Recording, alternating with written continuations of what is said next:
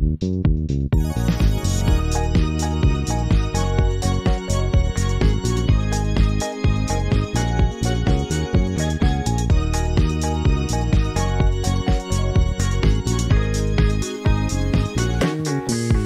and welcome to today's episode of the Student Life Podcast. Today's episode is a Blue Monday special, which is we'll be covering the Jigsaw framework for 5 a day for mental health.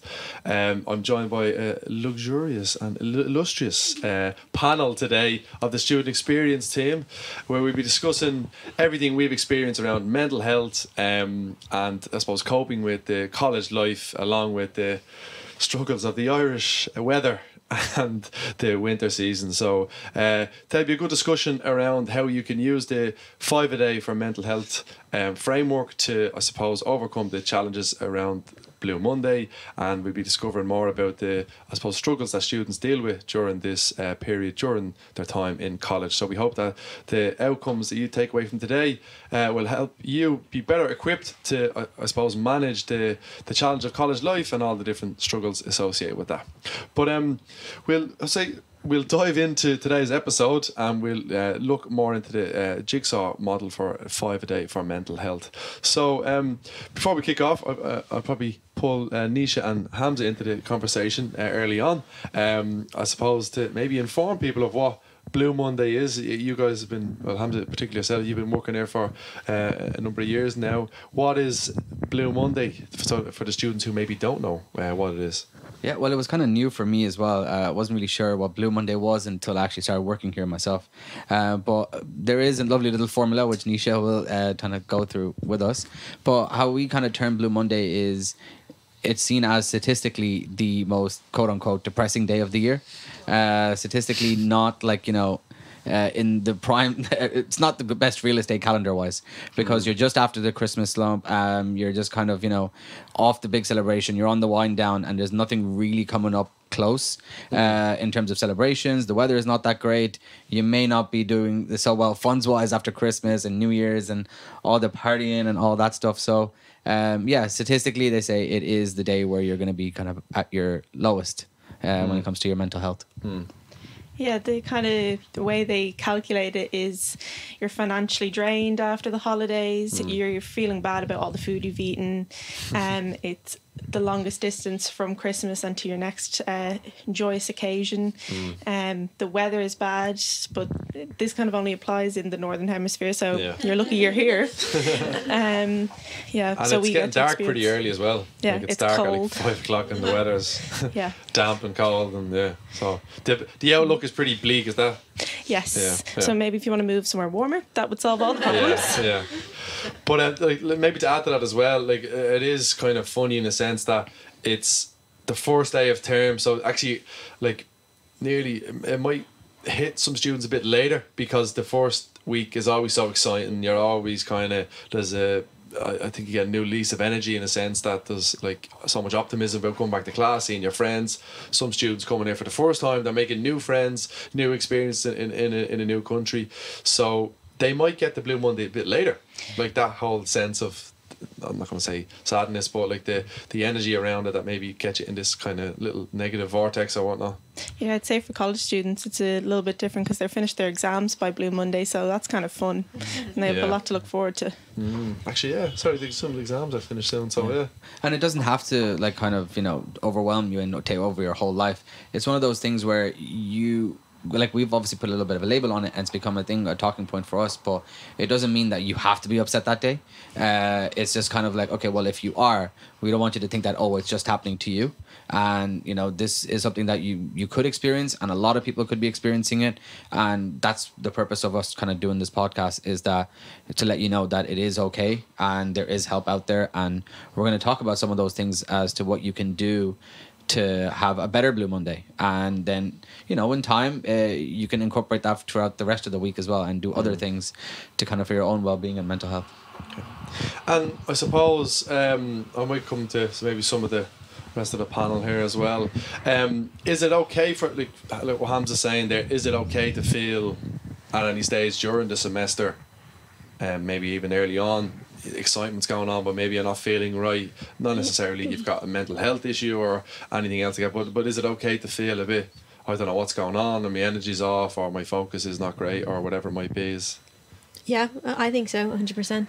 And I think it's interesting because I think sometimes when you're in the middle of the year, because a lot of, there's Freshers Week, and you'd think it's kind of aimed towards the first years, and then there's a lot of extra sports for the final years going to the thesis. So I think sometimes second years, or if you're in your four-year course, it could be second and third years, you can feel a bit like, oh, I'm in the middle of nowhere, like no man's land. That really isn't the case. And I think it's fair to say that everyone is going to have a down day at some point or other, and like you said, it doesn't mean that you have a mental health issue. It literally, as cringy as it sounds, it just means you're human. Like you cannot be happy every single day of your life. If you are, that could be a problem in itself. But no, it's absolutely okay to not feel okay, as the saying goes.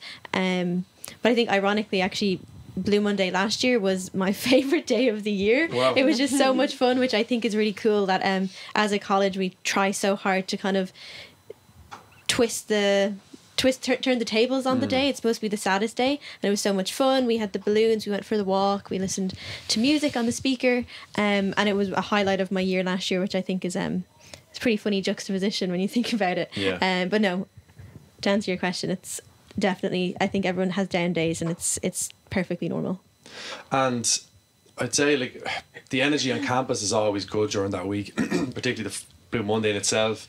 The first day of campus, there's so much excitement, and you can really feel the energy off the off the walls of everyone being here.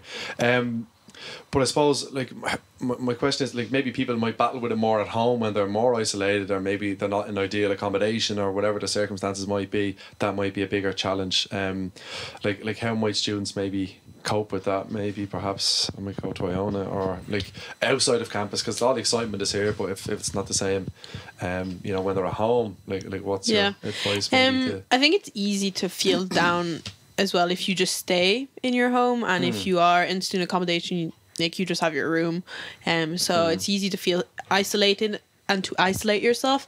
So just reaching out, going outside, maybe talking to friends, meeting people outside. You don't have to spend money, you can just go and breathe fresh air. That does a trick, I think. So just kind of practical steps you can and particularly people in different time zones, like their families are, they're new to the college or whatever, and if they people in different countries, that can be quite isolating when you're at home, and maybe you're outside, you're not in student accommodation, maybe you're living with a host family, and that can be disconnected with them in that sense. It can be tough. So maybe I might come back to Nisha there just for an update. So what have we got lined up for Mental Health Week? So obviously it's an important week in our calendar. What can students expect? Starting on Blue Monday, we have a walk where everyone's welcome. There'll be music, balloons, like Emer said, which said it was her favourite activity. Highlight. Yeah. Who doesn't love a balloon? And then after a lovely walk, back to the common room for some tea and coffee, and you can get to meet some new people or some old people. Then you're referring to me there, Nisha. I didn't want to say it. And then on to Tuesday, there's a Connect Cafe where you can kind of put away your phone, get to know new people, have some nice fruit and some croissants and some tea and coffee, and just meet people. And then on Wednesday we have a visit from Jigsaw, our partners that we're raising money for this year, and they're going to come in and set up a stand. And we also have a vision board thing on Thursday where you can learn how to set goals and make vision boards. And then we have some other stuff throughout the week as well, just leave a bit of a mystery. Yeah. Stacked for events and activities. And some prizes. Loads for the students to enjoy. Well, brilliant. Well, look, I suppose a nice intro there to what Blue Monday is, and what it's about, and the struggles that students have. I do kind of want to dive into the main point of this, and we're going to kind of talk a little bit about the the framework that Jigsaw have, because Jigsaw are an agency who look after adolescents, I think from 18 to 25, I think, is it, for mental health? I think younger than that, even young adults. Underages. Yeah. Is it below 18 or below 25? So. Yeah. I know they work with all the colleges anyway, but they do fantastic work, and they used to come in to deliver workshops with us, with our students. And the 5 a day for mental health is it's a training program, but I think it's one of the best ones out there in terms of having a framework for people to follow. And I'll kind of run through it kind of briefly for everyone to understand a bit more, and then we may have a bit of a discussion on each of them.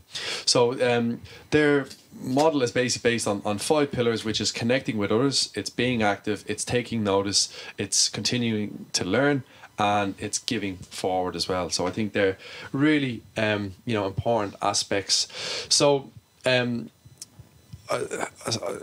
I suppose starting with the connecting with others, like I think that's hugely important. And if people are to follow these principles, I think there's a lot left in terms of how they can improve their own well-being, their own, I suppose, self-satisfaction, their own value, their own outlook, their own actions. I think there's easy steps there for everyone to follow that are no cost, they're of no high end of resource for anyone to do, and they're very, very simple. So we might have a discussion just around what they describe each of the pillars of, some of the actions they recommend, and then I might pull you guys into maybe score yourselves from 1 to 5, 1 being absolutely terrible, I've no understanding of what it is, I don't practice it, to 5 I would be maybe practicing it on maybe a daily basis, and see where we're at. So we might have our own improvement plans by the end. I know Emer's looking very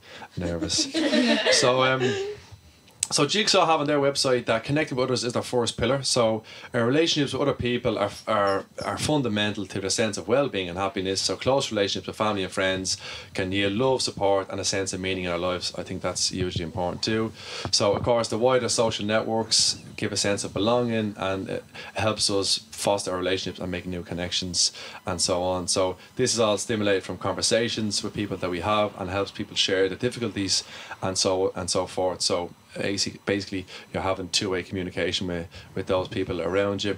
And also when people become disconnected, that becomes more challenging, particularly we're seeing it with mobile devices, we're seeing it with screen time, we're seeing it every day in the common room. People would rather be on TikTok alone than have a conversation with someone there, and the fabric of our very being is the sense of belonging, and having these meaningful conversations is what gives us energy and gives us, I suppose, more meaning to our lives. And I think that's missing, particularly with the younger people now more than ever. But simple ways for people to connect. These guys invite a friend or a colleague out to lunch, have in a practical sense, having lunch with someone here in the canteen, maybe in a local cafe, pick up the phone, and have a FaceTime with someone, maybe a family or friend, or having a text conversation. I know that's more popular with younger people now more than ever, but making a point of telling your family about 3 good things that are going on in your life, and asking them for what good is going on in their life. And I think that's a really positive outlook. So connect with us. I'm going to go over to Ryan and Abby. You were here beside me. Give you first of all, score yourself between 1 to 5 on how, I suppose, how much quality you would connect with others around you, it can be friends or family, but just a general score. 5 being I would connect meaningfully with no distractions with the people, and make it that I love and want to spend time on a regular basis, let's say daily. I'd say 5 personally. 5 for myself. In terms of being engaged with the people that are there around me, like family or friends. Even with the phone, I always comment on it sometimes. My phone is either face down to show that person that I'm fully engaged. I find when someone's phone is flipped the other way and the screen's up, they're not fully engaged with me, and I can sense it. So I would like to give the opposite message to the person, to show my phone's down, my phone's away, I'm giving you my attention. This is my time to connect with you and actually listen to what you have to say. And would you go your way to make Like a dinner date with someone, or meet them at a cafe, or meet them for a pint or whatever it might be. It could be physical. Like an example, recently, like one of my best friends has moved halfway across the world. He's 13 hours ahead time zone, but yet we're still finding that time to make time with each other, to pick up and FaceTime each other. We're not letting that distance separate us, the 13-hour difference in our day separate us. We actively want to make time for each other, to have a conversation and check up on each other, to make sure we're still connected despite the physical difference. And you kind of touched on something like asking people how they're getting on. Something that we actively would do as a family at home at dinner time is we talk about our pits and peaks of the week. So we go around our family of 6 at dinner, and we always ask each other, and we listen, and we talk about each other's pits and peaks, and we do that actively. So I'd say that's why I give myself like a 5 on the scale. I'm always actively engaged with what I'm conversing and staying connected with people. I think that's really important, is actually sharing the positive stories as well. I don't know, it's probably something I don't do well enough. I would just go on with my day, and I wouldn't maybe talk about the positive things or the negative things that happened that day. And people actually like when you share things, and actually to receive your information of where you're at. I don't know if you guys have had any, or would agree or disagree, or have any experiences of anyone maybe sharing or not sharing or whatever. Or do you think it's important, or like what that like sounds like? Even your housemates, maybe, I know you're in shared accommodation with your housemates, would you connect with them, that they're people you live with, or is it something that you would actively do, or maybe they're not in your network per se because of your role here, and there's so many people you know at your pulling at you to connect with? Yeah, that actually is something I have noticed. Is I don't know my roommates that well. We do talk, but it's mostly it's the onus is on me, because I'm gone early in the morning and then I'm back at 8 or 9 o'clock in the evening at the earliest kind of thing, so I don't really see them. But I do try and chat and say hello. And generally I have found that they're eager to say hello. Obviously you want to know the person who's living in the room next door to you. It's kind of like it's kind of weird if you don't. But we have a group chat, so if there's anything major, like actually this was a funny story, but you could look at it negatively, but I thought it was quite funny. I was like cooking shock in the kitchen the other day, and the tap exploded. Like I'm not even kidding. Exploded, like the like valve went off, and it was literally like something from a movie, and the water was spraying everywhere, and I didn't like, I had my back from the sink because I was filling up my water bottle, but I was like, what is that noise? And I turned around and the place was drenched. No, and it was genuine like spraying at me, and I was trying to get it to turn it off. You can't turn the water pressure off. You can't stop that. No, it was firing. But I managed it. Maintenance fixed it the next morning, so it was fine. But I connected with my roommates because I messaged them and I was like, hey guys, don't use the tap on the left. Sorry, I flooded the place. We just got a swimming pool installed in the kitchen if you want to come in for a dip. It's a new water feature. Yeah, so that was a fun story. Yeah. You know, it could have been bad. I was kind of irritated. I took it as a slight sign to not cook and just order food. But no, I did actually. But one thing that's interesting on that, and like coming back to Ryan and to merge those two stories there, is that, well, 2 points, is that you maybe different strands, like your family time and like relationships and friends, and then you have different friends from school and college, and they're all like kind of valves that go up and down, and you could be scoring yourself a 5 out of 5 with your college friends, and maybe 1 out of 5 with your childhood friends, or maybe not spending enough time with your family, and so forth. And I don't know, does anyone is anyone battling with that, or maybe ever considered that kind of say, like, you could be doing well with your friends, but actually you might need to turn the dial down on that and put a cap on that to maybe connect with others outside of. I think I'm like that. I'm very good, I think, in like with the people who are around me at that time, but I'm not good with my phone, for example. Like, I'm really good at WhatsApping people and video calling, but if you text me, I will forget, and or I'll start a conversation and I'll forget, and that's really hard for me because part of my friends and my childhood friends are in France, so so that's been a real problem for me to have to consciously try to keep contact, even though, like, if I go back in the summer and we meet up, like, it's as if nothing had ever changed, but it's the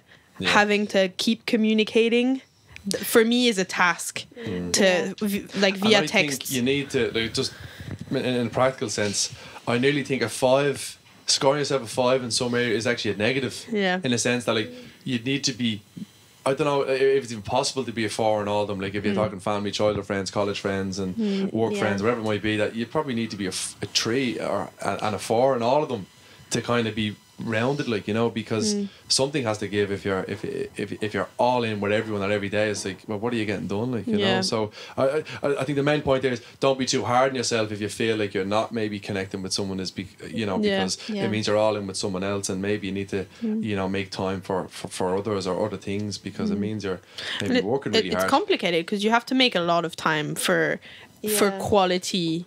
It's tough, it's a resource. Yes, it is.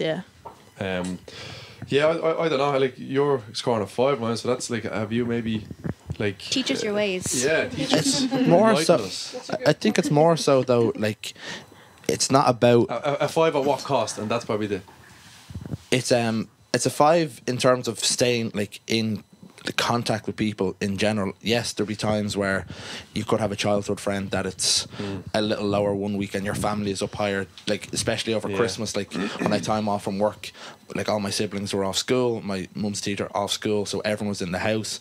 It was a 5 for 3 weeks, but now everyone's going back, so it might be down to a 3, but it's been raised back with people that are like work colleagues, work friends, people that are around like the area I'm in. But I think it's always staying in contact with someone is the key thing, of trying not to, obviously yes, you want your own time and your own down space, that's important too, but staying in contact with, whether it's a friend, a family member, a loved one, you're always staying in some form of contact that you're limiting your options to feel lonely and alone. Well, look, I think there's some practical things on the campus anyway.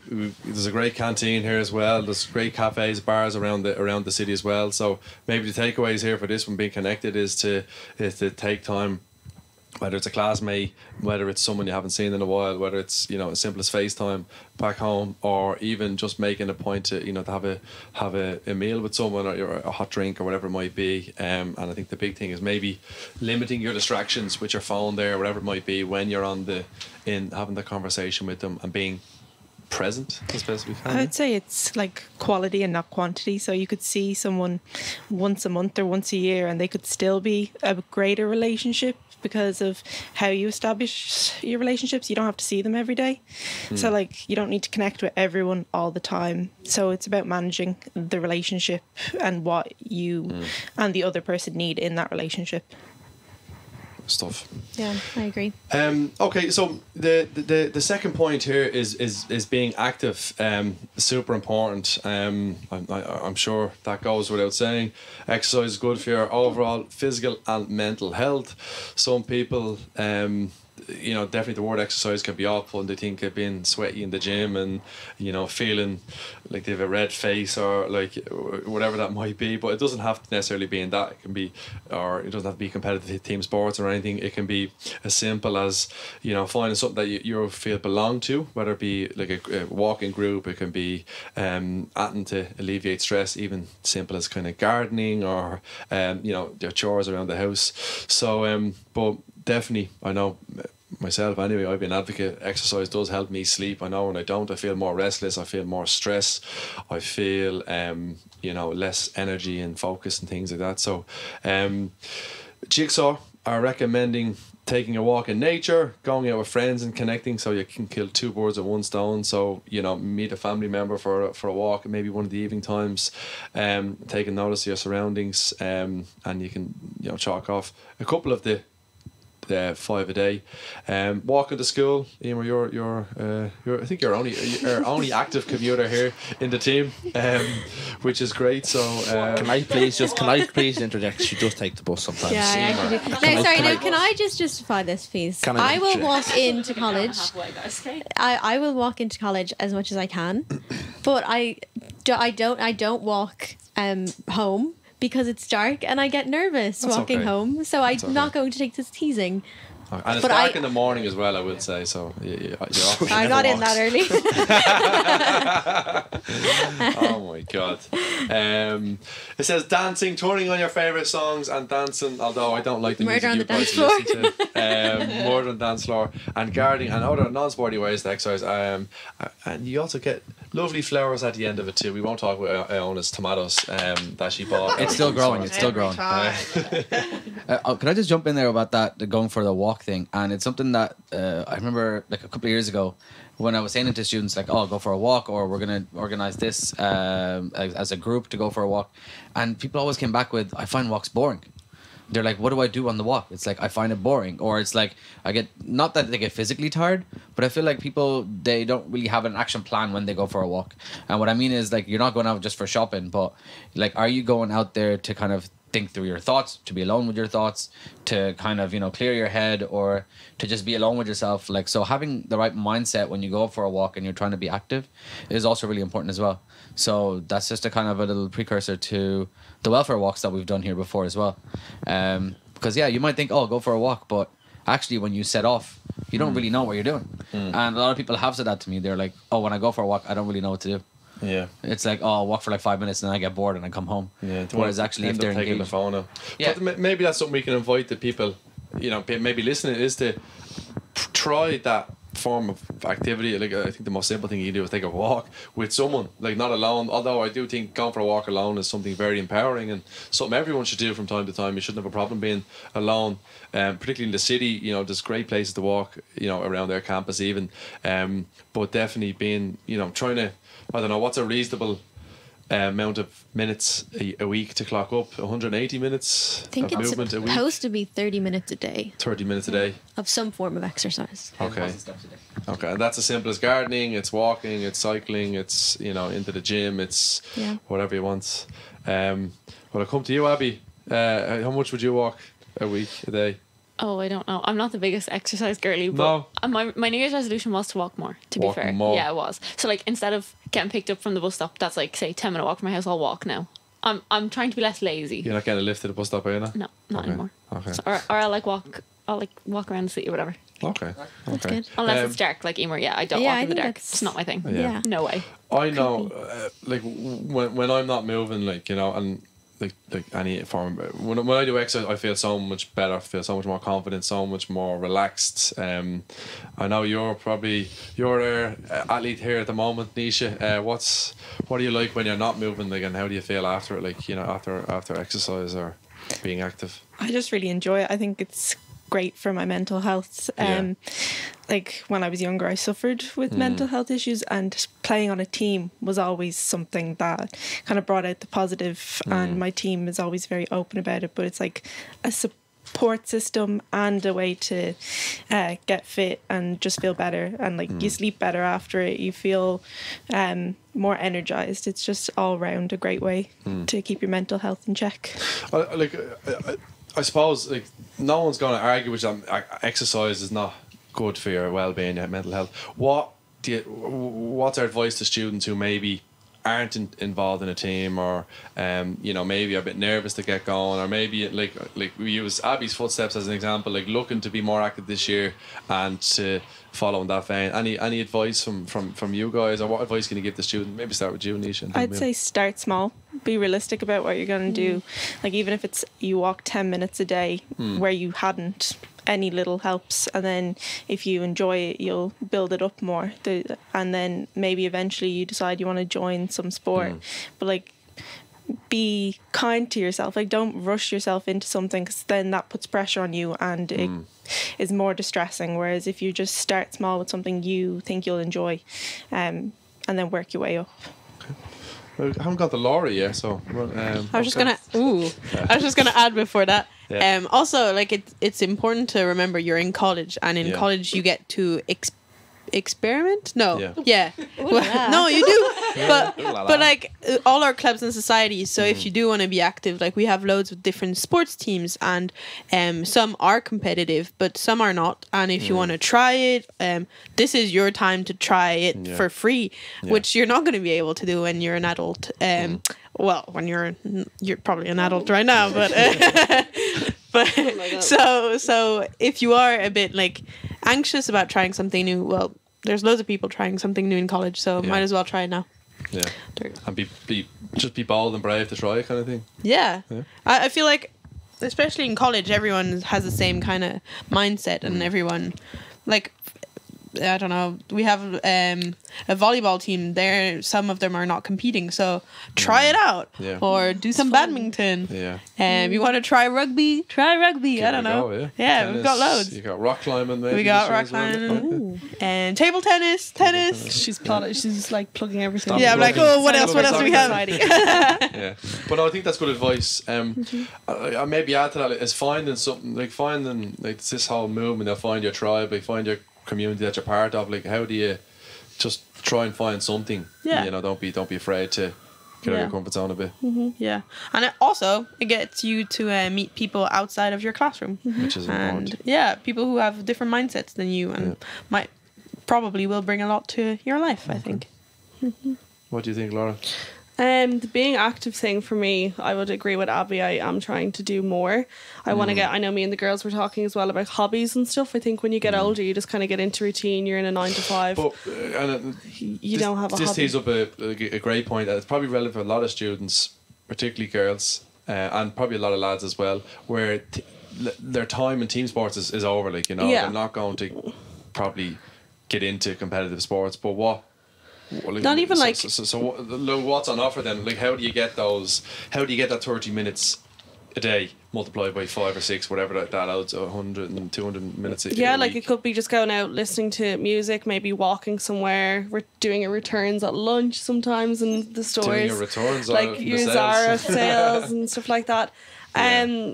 Even just it's not necessarily. I know the one that we're talking about at the moment is being active and like getting out and exercising. You do a lot of walking in the evenings, like would you? Yeah, like after I'd get work? out. Like my escape would be to get out because I'm beside the sea and stuff, and I love the fresh air out by my way. But then when I'm coming to town, maybe I want to get away from the desk. Yeah. Going around town and trying to breathe in the air here is like it's not as good as Yeah. back Yeah. home as such.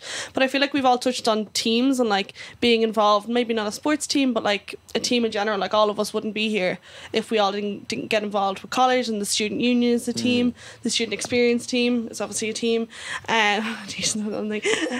But other things like there's stuff to get involved in, as Iona touched on, class reps or clubs and stocks, but there's class reps, there's peer mentors. It's stuff that you can do to get involved and to meet people, and then having that confidence to maybe go to an Yeah. event to meet more people that you're with, people you have experience with. I always think working on a team is always going to be beneficial to you in the future, to apply to a workplace or to be able to have the experience to say, I'm a good team member or I'm a team leader, Yeah. working with other people and stuff like that. So a bit of going off topic with the active, but like, But what's your thoughts on, like, just as you're talking there as well? It's, I'm kind of thinking there's a lot to be said for just having a really not just a busy day, but an active day where Yeah. like you're help on campus. There's always someone need the hand to move a sofa. There's always Yeah. someone needing a hand to get stuff from a different room to this room, and you know, being involved in things, walking into campus from a certain point. So just being really busy during the daytime, and you know, being as helpful as you can to people Yeah. who need help in, you know, different aspects. And like the energy you use just a day on campus is monstrous, isn't it? Like, I feel like it's some kind of psychology thing. Like if you're doing something good or if you're helping someone, you automatically feel good about yourself, or like that you've been productive with your day. You haven't just maybe sat at your desk and done emails, or like you've helped people, you've gone out of the college, you've done Yeah. stuff, like you are actively trying to Yeah. maybe help people, and then your day goes quicker. Time so flies. maybe like I maybe change number 2 instead of being active is being busy. Like, there's a lot to be said for that. Like, Yeah. I don't mean it like people saying I'm not being active. They think they're putting on the gym leggings and they think about getting the sweat on. But actually just being here, being on the toes and being Yeah. around campus and being attentive in class and going to the library, doing a bit of studying, like all that actually clocks up into energy, doesn't it? Like you'd be pretty pooped after a day like that. Like, Yeah. I'm tired even thinking about it. Yeah, no, absolutely. I don't know. Would anyone like to add in anything, or maybe like hacks? You know, around like this is obviously practical advice for our lovely students to to take into the term, to help stay, on top of their own wellness. Even in college, like take the stairs over the lifts, like it's the small little things, like Sprint from Main Street to Castle as quick as you can. no, but like that kind of thing. It's you're wondering, oh, where can I get the steps in? Like there's Yeah. enough stairs in this building to get from the common room That's true, down yeah. to the ground floor, and if you did that 2 or 3 times a day, like that's still getting steps in somehow. If you've walked from your bus, and instead of like being lazy and getting the lift up, just keep walking. Like you've been walking for 10 minutes from your bus stop, maybe just what's another? Carry all your books in the bag.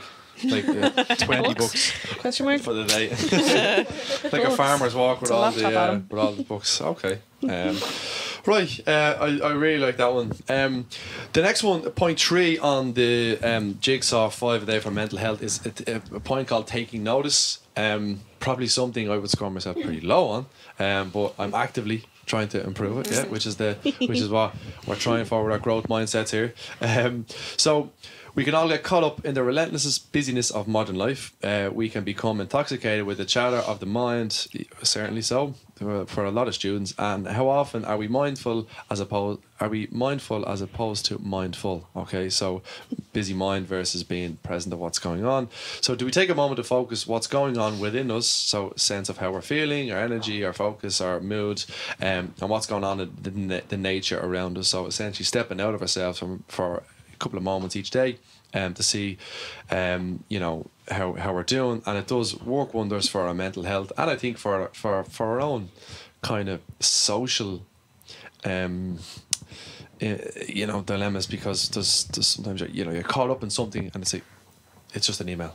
It's You it's ground just yourself. it's not today, it's tomorrow. Like this person maybe has something else going on. They're not just trying to delay me on something, and I think it's really, really important to step out. So by taking notice, being mindful, it frees us up from dwelling on the past or worrying about the future, and we're, I suppose, essentially living in the moment of where we are now. So what their points are: taking notice of where you are now and how you feel right now, what buildings, views you have, do you have access to each day, taking time to look up and look at the beauty of the staff members around you. Oh no, sorry, that's of your surroundings, should I say.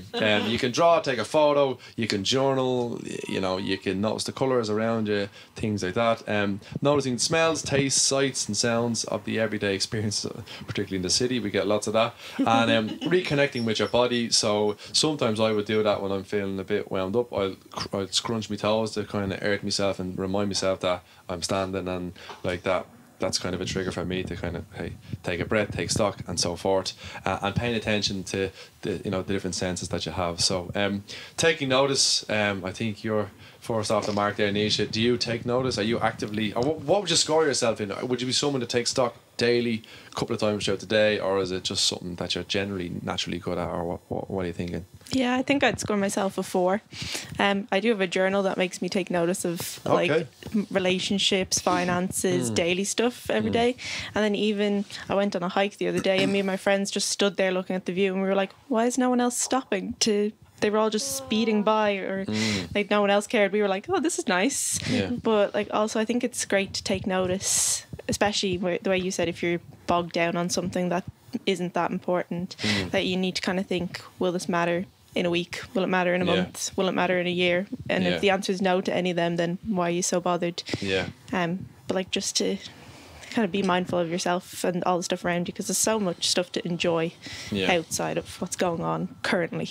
Without a doubt, you need that little reminder just to, like, I'm good at taking notice when I step out of myself. But a problem I would have personally is that I'm so like outcome driven. Like you want to get out, you want to tick the box and move on to the next thing, and then that can really drive you mad. But then when you kind of say, like, hold a second, like no one's dying here, it's it's just it's a spreadsheet, or it's a report, or if it's an email, or if it's a spreadsheet, or a document, whatever it might be, not the end of the world, So, but how do you train yourself to, because when you're in that fight or flight mode in your brain, you can't switch it off. It's quite difficult. So it's maybe figuring out how to do that. Because I'd be like the opposite, I think, to you, Nisha. Like, I probably score myself a 1. I'm so bad at stopping for a minute and taking in what's happening. Like, I probably would be that person that would nearly walk past the viewing point that you're probably there for in the first place. Probably because you live there in house. Probably.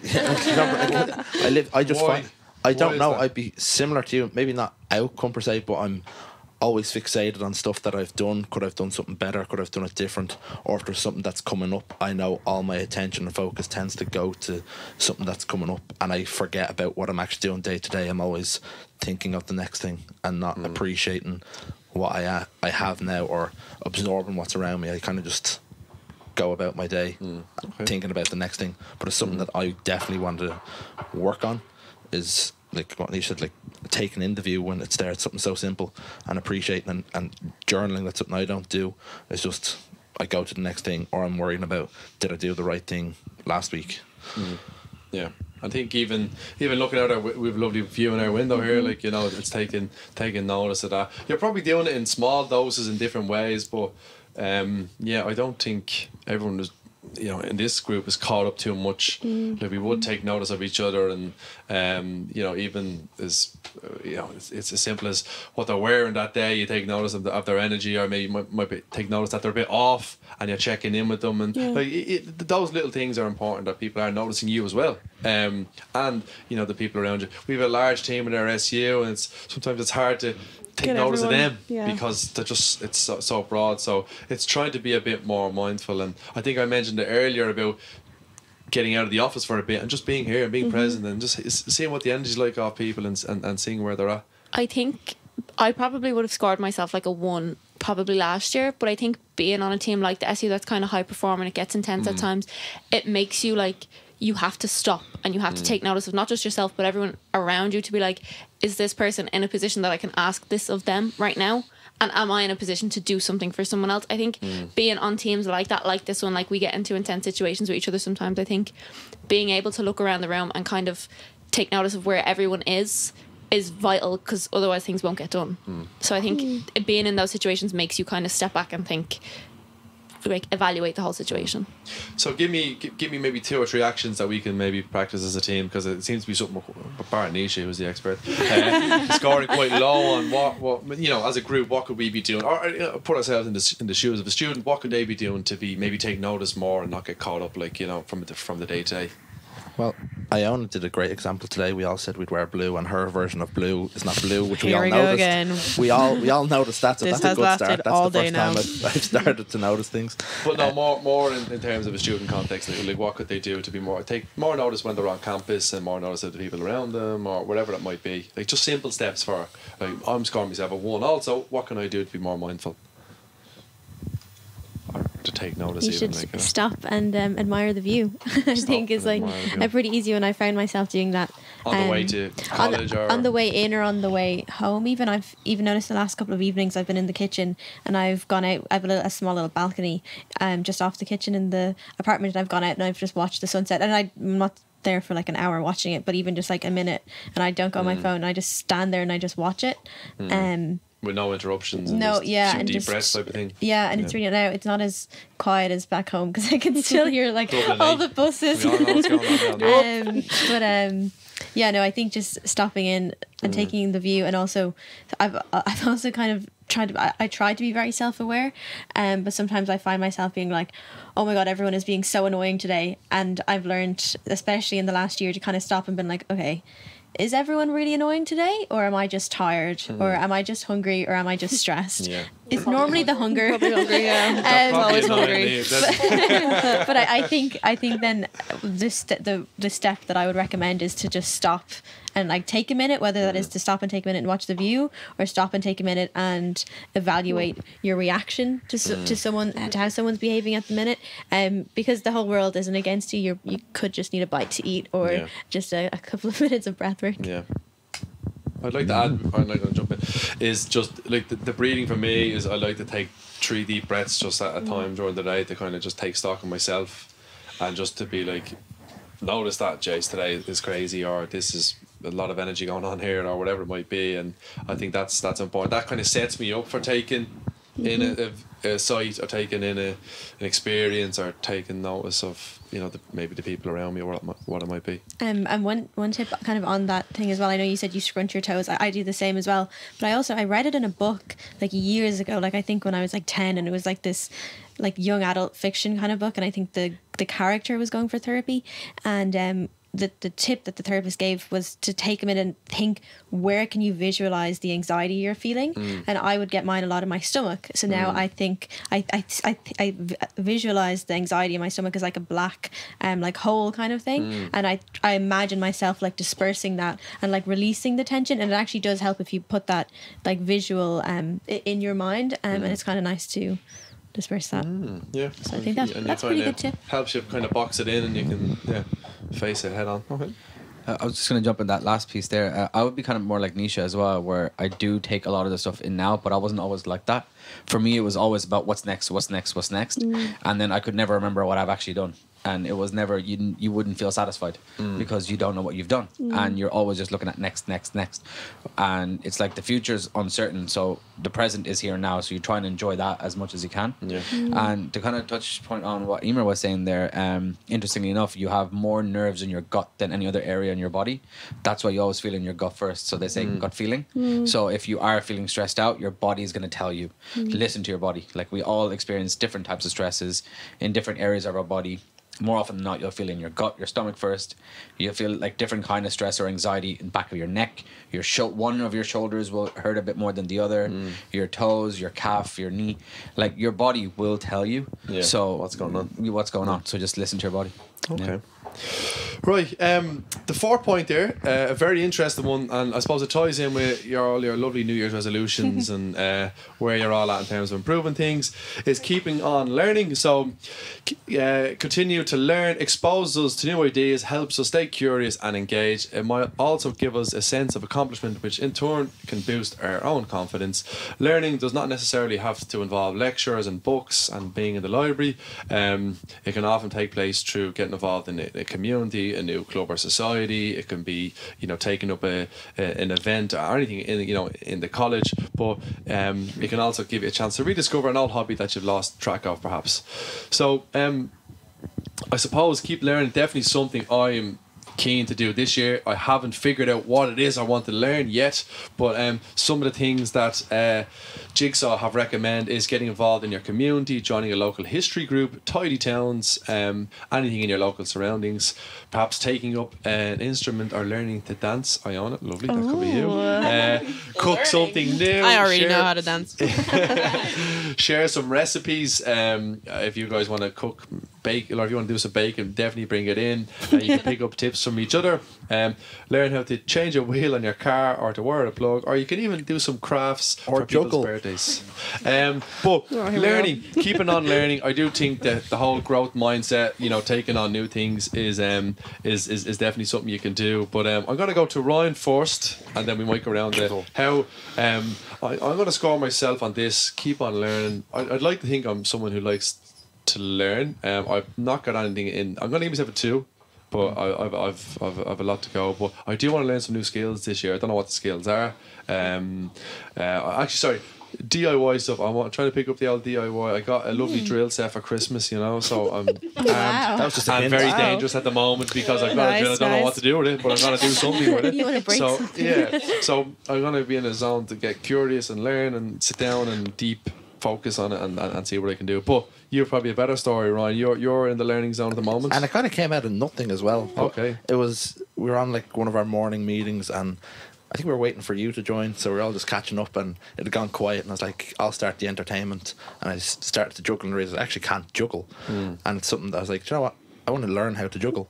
And it's so simple, but like, it's the idea of I want to learn a new trick. I want to learn tangible. It's very easy. It's not like out of anyone's, like, people do it. It's not an impossible task. It's not like learning a new language or something like that. It's a reasonable task, and I think doing reasonable learning and not overachieving, like trying to aim for something that's completely, and it's fun. I think it keeps your brain stimulated. I think we're getting great crack out of like you failing, but like you're accountable to us. So and I think you're telling us, and I think like regardless of what you're doing, you're telling us you're doing it, and we're checking in on you. So you have to do it. The pressure's on you, and that keeps the entertainment going. So I think fun things like that are, whatever as novel as they might be, I think are great, and like, that's what more people should be doing. Not necessarily juggling, but it could be something as basic as a recipe, like how are you getting on with that tiramisu, Laura? I'm still waiting for. I actually am waiting for tiramisu from you, but we all can't wait to share it. And I think when you're doing it with a group, whatever it might be, I think it's really fun to do. So I think what that should look like is once a month you should try a new recipe, bring it, whether it's baking or cooking, bring it in, and what makes it even better is, and everyone gets the benefit, if you share the food with people or share Connecting with others. Even your failures, if you toast the life out of the thing, like, you know, even that's fun, like, you know, although you might get tap wound could up. explode. But Is that like once a month? Is that something easy for everyone to do? Like whether it be a think so. recipe or a Yeah. Juggling balls, juggling pens, juggling axes, juggling anything. That's the Start next off step. small. Remember what That's we what said I'm saying, earlier? start off small and then we get somewhere. get him the juggle of delegated emails. You should be checking the They international. are actually. They are all. I'm a class juggler with that Yeah. stuff. But recipes. Anyone got any any new skills? Sorry, is anyone else learning a new skill? Anyone knitting? NBA. Sorry. No, but I get bored really easily, right? No Yeah. way, really. I do. Not Ariana. So I'm always learning stuff. I'm always getting Well, I'll like, give you a 5 on that. I know you're probably a 6 because you are. yeah, but I don't. Very- She forgets a lot of the stuff unless you read it. No, I don't forget, but I don't go like I don't become an expert in anything. I just learn loads Mediocre. of different Jack of all stuff. trades. Yeah, Okay. because I get How's that upset. Korean going? Remember you were learning Well, Korean? I know a couple words, give us a- so Go on then. Please I don't. actually Please right now I don't know any words. Shy. I don't want to insult anyone, so. We'll, To kind of back her up on that, there is that, you know, I've heard that saying where it's like jack of all trades and a master of none. But Is the actually- finished version is still still better than a master of one. Right. So technically, yeah, she's Yeah. outskilled us all. Yeah, no, but well, I always learn. Like I like watching different types of TV, so I pick up on their language really quickly, and then I get a bit obsessed with that. That's so. in your nature. So, but you sit down and say, okay, I want to learn something this month, this week, or do we just Yeah. say, I'm just kind of bored. I want to do something. Well, I think I get curious of Yeah. about Okay. something, and then I become a bit not obsessive, but I like to learn a No, bit just more about striving it. to- Yeah. So I've done Taskmaster. yeah, and I do that with like languages, or I do that with like crafts, or Yeah. even recipes. I like cooking. Like I've always done that, so I'm constantly. So this is perfect because I kind of wanted to jump in on that point. So for her habit and her goal would be linked. Her goal is to, you know, do something, but the habit is to always kind of try something new. So it's the habit that leads you to your goal. And this is what I was going to talk about in this section, was that it's actually not just about like saying, oh, I want to learn this skill. It's like, well, what are you actually going to do to achieve that? And a lot of people, like, you know, especially this time of year, New Year resolutions and all this kind of stuff, why it fails is because people focus on the end goal. Like they're like, oh, in 3 months time, I want to learn how to do this. It's like, well, how are you going to do it? What are the little habitual things? What are the things you're going to do on a daily? Like if you're going to start walking, let's say you want to be able to run for an hour. Well, you're not going to be able to do that in one day. So you have to be able to run for a minute, then run for 5 minutes. What are the habits that are, you know, going to get you there? And what we're talking about here about like, you know, the accountability and things like that ties in with your habits that will increase your goal. Like Ryan knows now that we're going to give him just as much abuse as we did for your tomatoes if he doesn't get the juggling done. I actually got the tomatoes as well, so look how that no turned abuse out for you. needed. Yeah. But yeah, so and it keeps you kind of engaged in Yeah. the thing as well. That because it's becoming part of your routine. It's interesting. Yeah, so like I suppose learning like is like, it's a mindset of being curious. Like how do you, like maybe people who maybe aren't learning, I suppose everyone's in college so they're learning at some level, but how do you, like what's a tangible task for a run-of-the-mill student who says like, you know, geez, I need my brain to be stimulated, or to be overreaching with something that's kind of get them excited and get their mind kind of stimulated, like, you know, maybe Nisha, Emer, what? There's actually a model to Okay. tell you how to set your goals, and it's called SMART. Smart, okay. So it should be a specific task, it should be measurable, attainable, realistic, and then you should have a time constraint on it. So like, when are you going to have achieved this? And that's how you should figure out all your tasks or Yeah. goals, I think so that that's you can keep track of them. a trial and tested. Yeah, and we've got a vision board goal setting workshop kind of set Yes. up for next week, which I hope everyone can Subtle plug. yeah, little plug for you. Drop into that. So yeah, I think that's important. But sometimes, not to go back into it, but how do you know what you want to do as well? Like, you know, it's like, you know, Trial how and do you error. find it? Like me, for example, I want to do something. I want to learn. I'm prepared to put a time bound, and use the SMART principle with it and all that jazz. But I don't know what I want to do, like, you know. And then it's just finding that. So how do you stay curious and, you know, open, or how do you find what it is that you don't know what you want to do? You need to do trial and error, and you need to be Yeah. okay with Spontaneous failure. as well. Yeah. Yeah. Just get out of your comfort zone a We bit. joke about like, the juggling thing. I'm going to now do it, but It just came out of Nowhere. and me improvising with someone, then a joke. And it's like, actually, do you know what? That wouldn't be bad. Sometimes you can overthink what you want to do and overthink. If something could be popular at the moment, and you think, oh, maybe I'll try getting with the crowd and getting ahead, but you're not actually that interested, so you give up. I think sometimes it's a bit of. Does TikTok give you inspiration? Like just No. I don't actually have TikTok. No, I don't know. I it don't can. use It can. It can. It does. There's loads of things. Yeah. But one thing about that is I think with goals that we put in like every January, which is great and we should do it. But I think we put a lot of pressure on ourselves as well, especially with like learning things, because you're not gonna know if you actually like what you're about to start until you start it, and then if you committed to it, but then you don't enjoy it, and then you don't end up achieving that goal, then that's negative. But that would put you off starting something. Exactly. Like, oh, Jesus, there's for 6 too weeks. much pressure for that. When essentially it is curiosity, and you just have to try it. And if you like it, you like it, and if you don't, you move to the next one. It's okay not to like it, and it's okay to be bad at it. Yeah. I think similar to what Iona was saying, like we do put a lot of pressure on ourselves in January, and I think that's another thing that about Blue Monday is that a lot of people have failed their resolutions at that point. So that's kind of bogging them down as well, as they wanted to achieve something and they didn't, or they gave up on it, or they didn't enjoy it, whatever. But we do put a lot of pressure on ourselves at the start of the year when you can pick up a new hobby, or you can set a new goal at any point throughout the year. It doesn't. You don't have to start on a Monday or the 1st of January or anything like that. You can do it whenever you want. Like, so I think that's really important to take the pressure off yourself, to not really constrain your time to like the start of the year. Okay, well, that's some good nuggets of advice and information there. Our last point there for all our listeners here is giving, for part of the Jigsaw 5 a day for mental health. So doing good is good for us. Helping others makes us feel needed and valued. This can reinforce social connectedness and give us a sense of purpose. It also benefits us, those who help the wider community in general, by contributing more compassionate society. So giving can be simple, spontaneous, and acts such as paying a compliment or holding the door for someone can be beneficial. It can be more structured, and significant commitments such as volunteering as well. So their advice from Jigsaw here is is as basic as this: smiling with someone in the supermarket, in the car park, even in the college.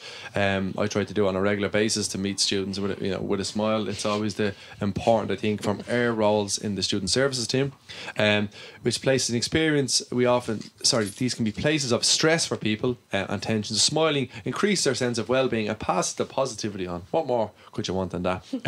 Giving a compliment, I don't think that's something we do on this team too often, unfortunately. Maybe we'll do more of it. Maybe that's my new lesson, maybe a new skill I want to learn. If you see someone with grey hair, Grey hair. Grey, it says grey.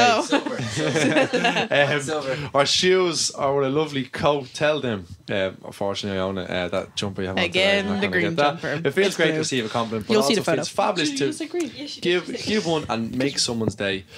You can also do something nice for a friend or a neighbour. You can send them a gift. You can pick up their shopping or drop them around some baking, Laura. Did you hear that? You can also volunteer with a local group or do some charity work. There's a link to various volunteer organisations, but giving I'm more of a giving out than a giving forward, but I'm gonna have to give forward more. Giving out. But giving, what's our thoughts? Is I think we're all very good at smiling. I think the people were generally upbeat and positive. We're good smilers. Good smilers. Yeah. It'll bring us on to our last point that we'll talk about next, but I'll save that for the end. But giving in general, I think we're all very good givers. We do a lot for our community here. We do a lot for people. I would probably put us all in the 5+ bracket here. I don't think there's anyone who's taking. We're generally contributors to groups and environments, but I do think it's super important. I don't know. Is anyone trying to do more compliments? Anyone trying to do more good things for their family, for their neighbours, for people around them? It's always nice, I think, to see, as cringe as it is, to see someone else smile. I'm definitely someone who, I'm not the biggest person to get gifts. I don't really know how to deal with people giving me gifts, and I'm not the biggest fan of it, but I love putting a smile on someone else's face, if it's family or friends or even people. You talk about, we're all of us here are big givers in our community, and I get satisfaction hearing about other people's satisfaction. Like when students come up and say, "Oh, you've made my day today," or new student, like that's rewarding. And it's so easy to do in a lot of senses. It's just being present, listening to them or helping them out. You're going, like it's real. Like that's what I get satisfaction from. Like I love just putting, like, these people are coming from all around the world, or they're out of their comfort zone, and we're in our comfort zone now. This is our time to make them comfortable. So I definitely think we all do a really good job, especially in this team. I know the Students' Union guys do it as well. And you'll see that on the Blue Monday, to change that stigma away from being in your own self. We want to bring you out and be happy. I think sorry, I'm just going to jump in there. I also think that well, when it comes to us anyway, we're good at giving because we're also good at reading a room and reading people. And so, like, I feel like we can tell when somebody wants to talk or needs to talk or needs, I don't know, someone to tell a joke or something like that. Whether it's students or if it's outside and we're in the shop and you can see a little lady, she can't reach the top. I feel like why does she have to be? How tall? How short is this woman? She's short, okay. But like, I feel like we're the type of people that we won't like shimmy away from that situation, you know. It's been a long day. I was really taking this dancing thing seriously. This dancing in all contexts. It's one of my goals. No. Shimmy classes. But just I suppose more practically, what can a run-of-the-mill student in the college be doing to give forward, like, you know, and day to day on campus in their lives? You know, what advice maybe have you? So this is something that I not recently, but like within the last like 6-7 months, I would say, because I'm not one for like resolutions and things like that. I've never done that, sat down and written out a resolution of something that I want to do over the year. But occasionally throughout the year, like every now and again, something will come up and it will want me to actively change. And one of the things last year was my dad had been listening to like an Islamic lecture by some scholar, and he said to me after it, he's like, I heard this guy say something and I haven't been able to forget it. And it was that give people the gift of the benefit of the doubt.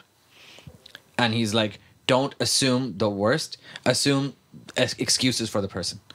Assume that there's something gone wrong and there's a reason why something has gone one way, and excuse them of their ill behavior.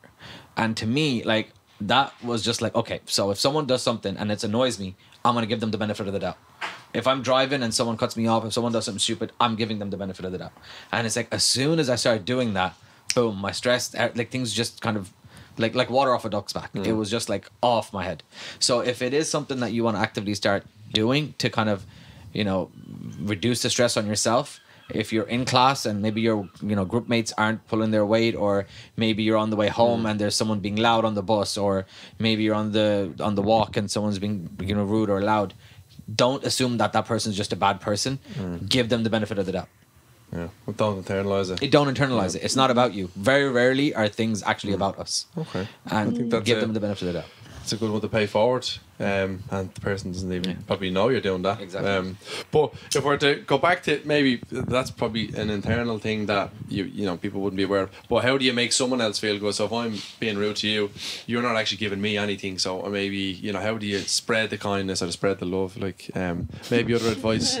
Oh no! Well, in that case, yeah, I kind of back up what you're saying. Like, you do kind of have that positive outlook, and you do smile at people when you interact with them. Give them positive reinforcement when you meet people on the street as you're walking by, that you're not just walking around a big scowly face on you and you're just giving off the negative kind of image. But if you are around campus and someone greets you with a hello, greet them back with a hello, you know. Okay. Give the gift of kindness. And a smile. And a smile. Okay, so I want one action, one giving forward action each that you're going to maybe recommend our students do. Start with you, Iona. Oh, Smiling is gone. Oh, damn it. Sorry. No, getting things off shelves. No, I think being present, like in with the people around you at that time. Yeah, that's a good point. Yeah. Because you'll end up giving something by being present. I think giving them the like the active listening. Yeah. Laura. I think for me, I've always said it, I love celebrating like the little things, like every little thing that you might see happening with someone, or even in the common room, or if like you love a girl's outfit, like say it to them. Yeah. Or like you get a coffee from somewhere and it's free because it's your 10th coffee, like it's a good thing and it's going to be a good day. And then when you change, as Hamza said about body language and stuff, if you're closing yourself off and like looking like you're not approachable in the common room and stuff, people are gonna feel that off you. So just going around smiling is taken, but like again being present and stuff, and just enjoying everything that you're doing in college. Yeah. Okay. I think my one is probably a little bit more complicated in that it's more time consuming, and maybe not entirely possible for everyone. But I think if you can, I think everyone should be able to volunteer at some stage in their life in some sort of capacity. Yeah. It's something that I really miss doing, and I'm just too busy at the moment and doing my thesis and student union and working and stuff. But it is something I really miss. Like I did a few different types of volunteering when I was younger, and I just think it just gave me so many different perspectives on life and what other people kind of daily life is. So I think if people have the time, and it can be something suited to you. Like I did kind of. It can start in college. Yeah. Like you could be volunteering to give a hand with, you know, a project, an event, or like as a student group or a club or society or a student union thing. Yeah, it can be something you're passionate about. I know, like one of the girls on the student union volunteers to walk dogs at the Sophie at the I want to do that. What is it? What is it? The DSPCA. DSPCA. Yeah, which which like probably wouldn't be for me. I love dogs, but I still wouldn't be like something that I would particularly want to do. Yeah. But there's volunteering opportunities out there for everyone. Like even in a charity shop, if you're really into clothes, matching different outfits that maybe other people won't see, like two random pieces of clothing, but you might have a good eye for that. And there's things for everyone. So I definitely think everyone should experience volunteering at some stage in some capacity in their lifetime. I think it's such a worthwhile experience. Okay. To give back. Nisha. I think in the college, a kind of really simple thing you could do is ask someone to sit with you if they're alone in the common room. If someone's standing, move down, offer them to sit beside you. If you're playing the PlayStation, ask someone if they want to play with you. Yeah, I think that's a really good one. I think that's just a very easy step, and something we see all the time is, you know, talking to someone you don't know and you know, seeing how they are. I think that's a really good one. Particularly over the next couple of weeks, we're going to see a lot of new people here. A really tangible way to make a difference is actually, and you feel great and they feel great. I think it's one that I was thinking, double win. I think that's a great one. We're going to try that. I think, yeah. Abby. I think similar to kind of what Nisha and Laura all said about being present and stuff like that. I think if you were to go one step further, I know there's a couple of people I see it, people that come in and they don't just come in and go to class. They'll come in 5 minutes early, they'll come into the common room, they'll say good morning to everybody that they know, they'll say, oh, how are you? And then you meet new people through that, and every day kind of people get added to your list of people that you know, people that you can talk to, and then never go to class. But taking that time when you do have 5 minutes, as opposed to just sitting with your friends on your lunch, go and speak to everyone that you know. They might not be your closest friends, but go and show face, show people that you're there, and that if they need you, you're around. Else. Yeah, exactly. And not for you, for them. Exactly, yeah. If people need you, then they know you're around, and they know that you're willing to speak to them about anything, and they can trust you, and kind of stuff like that. And that kind of grows your network a little bit more, so you get a wider variety of people that you can connect to with about different things. But it's having that mindset, because your default is, oh, there's my pal, I want to sit and chat with them, and you don't think of that with students. It is hard, so you do kind of have to do it on purpose. So it's I don't want to waste my energy talking to them. You know, my social battery is this big. I only want to, you know, I want to waste that with my friends. But it's actually, it is a mindset. As soon as you change that, it does. Definitely. Everything does change.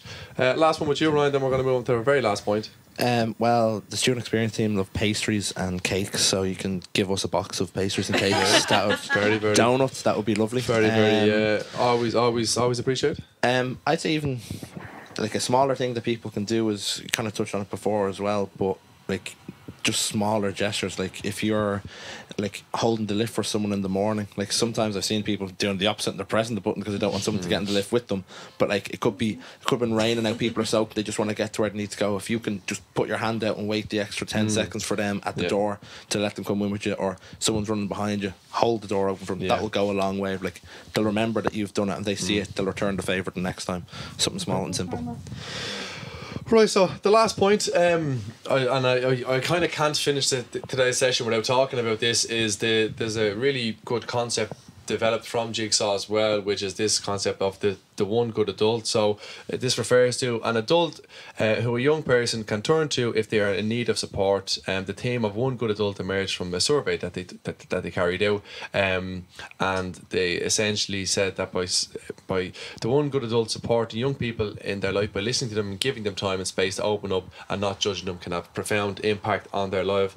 And I think if we are to take anything away from the 5 a day for mental health, is that everyone has the capacity to be the one good adult in anyone's life at any given time. It might not be, you might not be the only one good adult in their life, but you could be that person at that time for that person when they really, really need it. And I would like to, you know, put that as the overarching principle for all the piece you said today, whether it's giving a forward, whether it's being active with someone, being the connectedness. I was trying to think what the other points were there. Sorry. The, you know, to keep learning, taking notice, they're really, really important. But maybe just last few thoughts on what's the importance of being that kind of role model and that person to rely on, whether it be a good friend or like a mentor, a leader, whatever it might be, to people who need it. And even if it's a stranger, it can be as simple as, like you said, I'd be talking to someone you don't know and say, how are you getting on? Yeah, listening to their story about how hard they find in college and blah blah blah, and then saying, that was me before, this is what I did. And sometimes you don't even need an explanation, you just need to, they just want to be heard, like, you know. So yeah, any thoughts on that?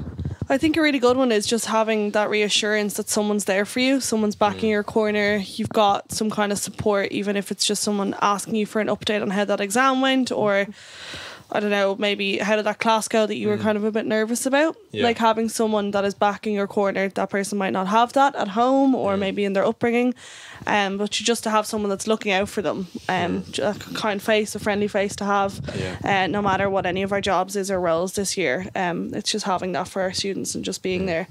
And it's reminding yourself that you have the capacity it to be that goes a long way. person You for- ask a question like, oh, how did that go? And they'd be like, oh, they care, like they remembered I had this thing today. And yeah. But another thing as well is that, like, you always got to be in that mindset that your one interaction with that person could either be their best interaction of the day or their worst. Yeah. And it's you that's going to dictate that. Yeah. So you've got to be really kind of assured in what you're doing and kind of maintain that positivity and remember these kind of talking points, so that when you are in that environment, and that goes like even at home or with your siblings or on your team, wherever you are, like, you know, you could still be that person to be that one good adult in the room kind of thing. I think the hard thing is stepping out of your busy day and remembering yourself. Like, I know I feel a lot of times you're under pressure, you have deadlines, you have emails coming in, instant message, WhatsApps, you know, people facing it on the phone, whatever, and then you forget you're in a position of privilege here, that you can talk to people and be there for them. And it's reminding yourself that you have the potential to listen to someone, to change their life, to be there for them, wherever that might be. And everyone has that in their family settings, in their friend settings, in their college setting, in their project settings as well, like, you know, which we see a lot of the time, that like they're not that one good adult, the one person who's kind of keeping things going on. But everyone has the potential for it, and I think that's the real leveler, that it's up to you to, that's within your reach at, you know, in all aspects. Still find it so weird that they, like the SU for example, would come to us and be like, oh, I want your opinion on this, or like with your experience. It's like, oh no, I'm still young, I'm still fun, I'm not an adult yet, like Still a don't kid. but then they're like, no, but you've, and then like being here, I studied here, I was SU, like I do have experience. And it's like, okay, like, that's so weird that you're coming to me for this advice, like, oh, I hope I can help, but you forget how This they is see what- you. yeah. You know, you don't know how they see you. So so that's happens nice, at and it's grad as well. rewarding as well. It's nice to Like, the first time that I experienced that was at grad, when people come up with their families and they're thanking you, and you're like, oh my god, Who are And you?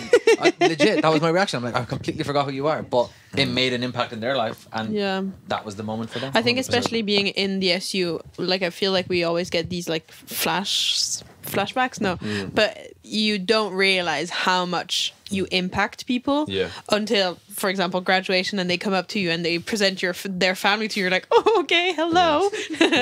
but and you're nearly kicking yourself, because I could have done so much more for you, like, if I had been realised how important, how much they valued your interactions with them, you know. Yeah, agreed. Well, I suppose just to wrap up, just any maybe 2 or 3 practical steps how students themselves can practice being that one good adult for other people in their community. Any advice in a practical sense for others to start with? Like, obviously, just being mindful of your, I'll start being mindful of your the opportunities to listen to someone, to be there for them, and let them to confide in you, and to let them share their experiences with you. You don't have to absorb it, but like you just even listen to them, you know, can't be enough. But any more you'd like to add? I think we've said a lot of it, even like in what we've said before, like being an active listener and things like that. You'll take that role and you'll kind of realize what a person needs at that time, if you do listen to what they're actually saying. But But I think, like you said, you don't absorb it. I think you have to be conscious of what that person needs, but also be conscious Yeah. of what you yourself need. Needs, yeah. Like you may also not be in a state or a position to listen to someone's problems without letting it affect you. You may have a lot going Particularly on. if they're kind of mental health related, there Yeah. are support Yeah. services there and stuff. Yeah, it's really important to know how to signpost. I've done a few different courses on consent and mental health, and the main thing that they always drill home is signposting. Yeah. You need to know kind of what supports are out there. Yeah. Which I'm sure maybe Nisha and Hamza want to mention. Well, that tees us up then for yeah. kind of closing talks. That obviously there's some very sensitive issues that we maybe discussed today. But like if maybe you want to share some of the kind of key contacts, Nisha, that maybe students can reach out to should they need them. Yeah, so there is Samaritans that you can access online at samaritans.org for crisis intervention and therapy.